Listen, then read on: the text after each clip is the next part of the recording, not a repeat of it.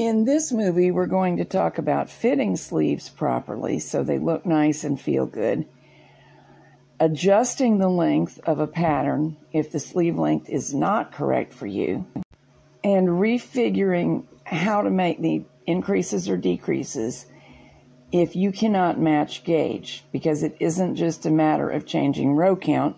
We're doing those increases and decreases, so it's a little more complicated. But it's very doable, and we're going to cover that all thoroughly. Getting the right sleeve length makes all the difference to comfortable, good-looking fit. The first thing that you need to know is what is your desirable sleeve length. Measure from the center back neck, indicated by the dot, across the shoulder, down the arm, to the wrist. No bending, no adding of ease, because that's taken care of another way. This is your ideal sleeve length. Adding the cuff will add plenty of ease, and so that's what we'll do. We'll just knit to this length.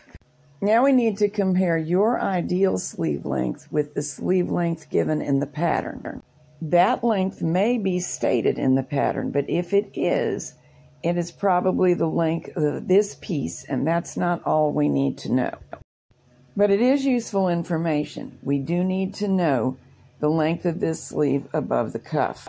If it is not stated, divide the total row count for the sleeve by the row gauge, and that will give you the answer. In this particular pattern, there are 106 sleeve rows given. 106 rows divided by a row gauge of 6 per inch means the sleeve is 17.6666. In other words, 17.7 or 17.5, depending how you want to figure it, inches long. But we measured from the center back neck, so half of the width of the back also contributes to that distance. In the sweater we're knitting, the back is 23 inches wide, so half of that is 11.5. Adding the actual sleeve length to half of the width of the back gives us a 29-inch length. So if your measurement, the ideal length, was longer or shorter than that, you need to adjust. The instructions for this particular sleeve are to increase or decrease every 4 rows 25 times, then every 3 rows twice. And we want the identical number of increases and decreases. We just want to lengthen or shorten the sleeve. So let's suppose the sweater fits you, but you have longer arms than this. In fact, quite a lot longer.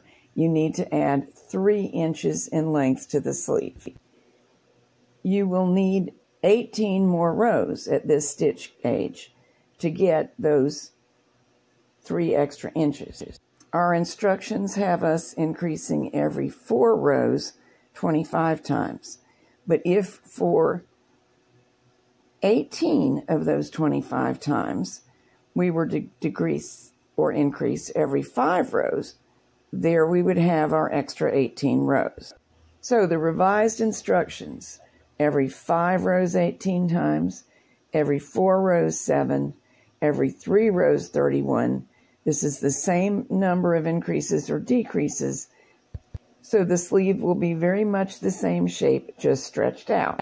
Now we'll look at an example of shortening the sleeve 2 inches. We would need 12 fewer rows. In this case, we will decrease or increase every 4 rows fewer times, 12 fewer times. That leaves 13 times we'll do that, and then 15 times that we will work every 3 rows. Again, the same number of stitch increases or decreases, but it will shorten the shape, keeping it basically the same, just as though you squished it, which is exactly what we want. So if you are matching gauge correctly and just need a size change, it's quite straightforward. If your gauge didn't match, it's best to use the magic formula. I found this free calculator online. You can also accomplish this with a pencil and paper and a calculator, and there are some apps you can buy that do it. Let us suppose that neither your stitch or row gauge match perfectly, and you've already performed the steps designated in video 2 where I explain how to adjust for gauge. So you know how many stitches you want at the top and at the bottom. You've already multiplied your real row gauge of 5.5 per inch by the 16-inch length that you would like to knit, and you know you need 88 rows in total. So you go to the calculator, and here's what it looks like. It doesn't resemble our sleeve, I know. It's showing a set-in sleeve, but this particular calculator is for the portion of the sleeve below the red dotted line. So that does look like our sleeve. Now we just need to fill in all the blanks. The bottom number is the number that we cast on for the wrist or bind off at the bottom of the wrist, whichever way we're going. They call it the minimum number of stitches. At the left, it asks for the row count, so we put in 88 rows for this example.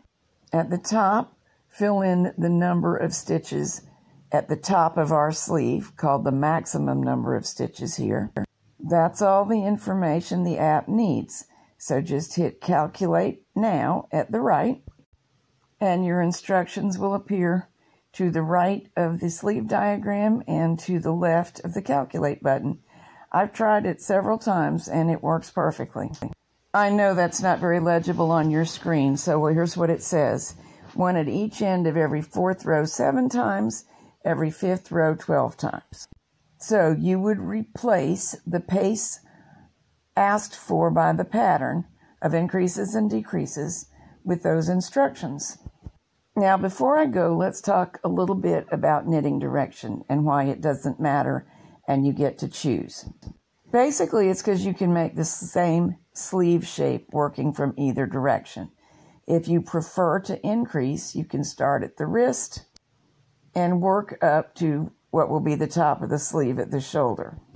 If you work top down, the advantage is that you can hang the edge of the garment and seam at the same time as you begin knitting the sleeve, and you can use full-fashioned decreases, which allow for a neat and easy seam later, and are faster than full-fashioned increases. One additional thing that I like is that when you're working the ribbing, you have the rest of the fabric to hold on to, and you just ladder back to that if you were working ribbing by hand. But there is no particular superiority of one method over the other. Just do the one you like the best. Now you can have a perfect sleeve. In case you're viewing this video out of context, it's part of the series pictured here. The sweater shown at right is the one that we're all knitting, and we knit it in a size that finishes to 46 at the chest, bust, and hip. It can have the tunic style ribbing shown or traditional ribbing. This video series is entirely free for you to enjoy. It's based on the most basic of many styles in this book, The Answer Ladies Machine Knitting Notebook. The book has the same kind of sweater in 18 sizes and 2 gauges, plus some additions and changes you can make that include modified drop shoulders, turning it into a cardigan, short sleeves, special necklines, adding cables, adding darts, and so on. You can read about it in more detail and buy it from my website at the link in the program notes if it interests you.